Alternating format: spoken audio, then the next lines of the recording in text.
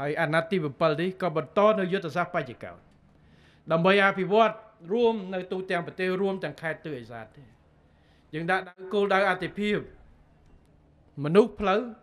ទឹកភ្លើងហើយចុងក្រោយបច្ចេកវិទ្យាផ្លូវដែលអ៊ំខ្លះគាត់ថាមកពី90ដេកផ្លូវ2ថ្ងៃហើយផ្លូវគេថតអាផ្លូវដែលយើងផ្លូវកស៊ូឥឡូវនេះកាលពីឆ្នាំ90ជាងគឺផុកកប់ភ្លៀងចេះផងគឺពិបាកឥឡូវយើងមានទាំងផ្លូវតាមកវ៉ាត់ព្រំដែនយើងផ្លូវឥឡូវធ្វើតាមផ្លូវឆ្អឹងជនីត្រីបន្ថែមទៀតហើយយើងរុញបន្តទៅទៀតដើម្បីភ្ជាប់តំបន់ជាច្រើននៅក្នុងទីនេះផ្លូវរបស់យើងដែលតភ្ជាប់ពីខេត្តកញ្ចេះទៅដល់រាជធានីភ្នំពេញហើយពីខេត្តមណ្ឌលគិរីទៅដល់រតនគិរីស្ទឹងត្រែងឆ្លៀងទៅដល់ព្រះវិហារតភ្ជាប់នេះគឺជាកត្តាសំខាន់ហើយនៅក្នុងភូមិនៅក្នុងស្រុកនីមួយៗក៏សំខាន់បើយើងគ្មានផ្លូវនៅក្នុងការតភ្ជាប់យើងដាច់ស្រយាលពិបាកទាំងធ្វើសេដ្ឋកិច្ចពិបាកទាំងគ្រឿងសុខាភិបាលឆ្លងទន្លេទៅណាផ្លូវនេះសំដៅរួមទាំងស្ពានរួមទាំងផ្លូវគោតមកទឹកធនធានទឹកនេះសំខាន់ណាស់គោលនយោបាយទឹកឯកឧត្តមថៅជាថាបានលើកហើយការធ្វើកសាងទំនប់បលាយដើម្បីដោះស្រាយបញ្ហាទឹកជូនប្រជាពលរដ្ឋគឺជាកិច្ចការសំខាន់ហើយការធានាប្រព័ន្ធធារាសាស្ត្រគឺដោះស្រាយបញ្ហាច្រើនទី1គឺធានាប្រព័ន្ធស្រោចស្រពដីកសិកម្មជូនប្រជាពលរដ្ឋយើងនៅទូទាំងប្រទេសទី2គឺដោះស្រាយទឹកជំនន់កន្លែងខ្លះគឺប្រព័ន្ធបលាយនេះបានបដោះទឹកចេញដើម្បីកុំឲ្យវាលិចបាទហើយទី4គឺផ្គត់ផ្គង់ទី3គឺផ្គត់ផ្គង់ទឹកស្អាតអញ្ចឹងទំនប់លើទំនប់ក្រោមទំនប់ដែលយើងសម្ពោធនៅថ្ងៃនេះដែលមានទំនប់សែនសុខដុមទំនប់សែនបរោរំហើយទំនប់អូទេធិបតីនេះហើយជាពិសេស2នៅក្នុងក្រុងគឺធានាទឹកដើម្បីដោះស្រាយប្រព័ន្ធទឹកស្អាតជូនប្រជាពលរដ្ឋកាន់តែច្រើនត្រូវការកាន់តែច្រើននេះគោលនយោបាយទឹករបស់យើងដែលកំពុងធ្វើហើយយើងនៅបន្តកំពុងធ្វើនៅទំនប់ធំមួយចំនួនទៀតទំនប់ដូនទ្រីនៅខេត្តបាត់ដំបងដែលអាចស្តុកទឹក163លានម៉ែត្រគីបចំណាយថវិកាជាង85លានដុល្លារហើយទំនប់ដងកបិតដែលធំនៅកំពង់ធំបាទចំណាយជាង166លានពីនេះអាចធានាដីស្រោចស្រព165,000ហិកតាតទៅទៀតអញ្ចឹងទាំងអស់នេះគឺយើងធ្វើនៅក្នុងការធានាជួយដល់កសិកររបស់យើង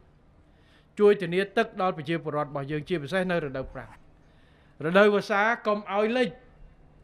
ទឹកមានតែកុំឲ្យវាច្រើនហួសពេកតែរដូវប្រាំងកុំឲ្យទឹកវាទៅអស់ទៅធ្វើទំនប់ដើម្បីស្តុកអាចប្រជាពលរដ្ឋយើងប្រើប្រាស់នៅបកបកាផលនេះគឺជាគោលនយោបាយទឹកដ៏សំខាន់របស់យើងដែលយើងបានធ្វើនិងបន្តធ្វើតទៅទៀតហើយថ្ងៃនេះជាការចូលរួមនៅក្នុងការអភិវឌ្ឍប្រទេសរបស់យើងតាមរយៈនយោបាយទឹកនេះជាការអបអរសាទរនៅសមិទ្ធផលជាក់ស្ដែងខ្ញុំនិយាយពីដើមទីរួចមកហើយតាំងពីដើមអាណត្តិគោលនយោបាយល្អអត់ខ្ចោះវាអត់សំខាន់ទេវាល្អបានត្រឹម30ថា40-50% ចុះដែលយើងគិតគ្រប់ជ្រុងជ្រោយប៉ុន្តែអ្វីដែលជាកត្តាកំណត់នៃការជោគជ័យគឺលទ្ធផលជាក់ស្ដែងនៅលើដីលទ្ធផលដែលធ្វើត្រូវហើយផ្ដល់ផលប្រយោជន៍ជាក់ស្ដែងឲ្យប្រជាពលរដ្ឋបានដូចយើងសម្ពោធថ្ងៃនេះដែរមិនមែនយករូបថតឲ្យខ្ញុំមិនមែនយើងបង្ហោះ Photoshop computer គូវិញ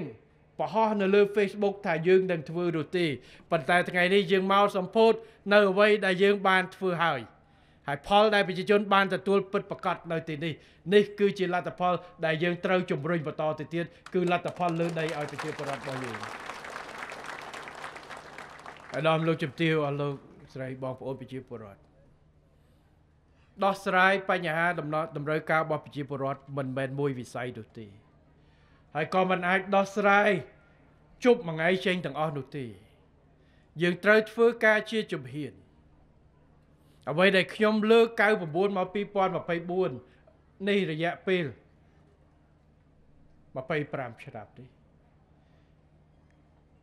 1/4នៃទសវត្សរ៍នេះគឺជារយៈពេលដែលយើងដើរទៅមុខជានិច្ចក្រោយពីយើងចប់សង្គ្រាមតាំងពីអត់សូវមានមនុស្សមកមានមនុស្សតាំងពីអត់សូវមានផ្លូវតភ្ជាប់មកមានផ្លូវតភ្ជាប់តាំងពីអត់មានសាលាកម្រិតឧត្តមសិក្សាឥឡូវយើងមានឧត្តមសិក្សាតាំងពីសាលាមត្តេយ្យសិក្សាបឋមសិក្សាមធ្យមសិក្សាមានតិចឥឡូវយើងមានច្រើនពង្រាយនៅតាមឃុំតាំងពីមណ្ឌលសុខភាពនៅមានតិចថ្នាំមានលំបាកការលំបាកផ្លូវពិបាកអត់សូវមានឡានអំបឡងឥឡូវមានច្រើន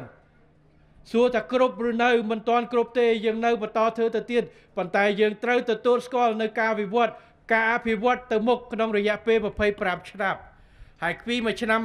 យើងត្រូវធ្វើយ៉ាងណាបង្កើនសមិទ្ធផលបន្ថែមតទៅទៀតហើយក្នុងមួយឆ្នាំនៃរដ្ឋាភិបាលអាណត្តិថ្មីនេះយើងក៏បានបង្កើតនៅសមិទ្ធផលជាច្រើនជូនប្រជាពលរដ្ឋពិតណាស់មិនអាចដំណោះស្រាយ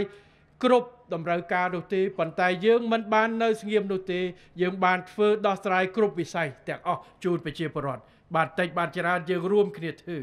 ហើយខ្ញុំសូមអរគុណណាស់ទៅដល់ថ្នាក់ដឹកនាំក្រសួងស្ថាប័នថ្នាក់ជាតិរដ្ឋបាលថ្នាក់ក្រោមជាតិមន្ទីរជំនាញអាជ្ញាធរមូលដ្ឋាន